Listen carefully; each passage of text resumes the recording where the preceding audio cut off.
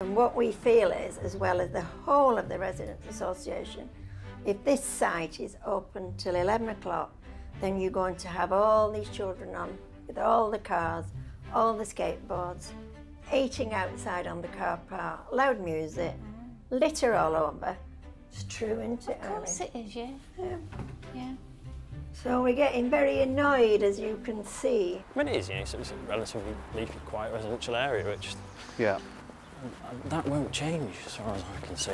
We went out for a meal last week and we passed a KFC and it just absolutely shattered me because it's a massive glass building with stripes round in bright orange and then a massive in the middle with Colonel Sanders on the top with his massive white hair. And I thought, we don't want that down there.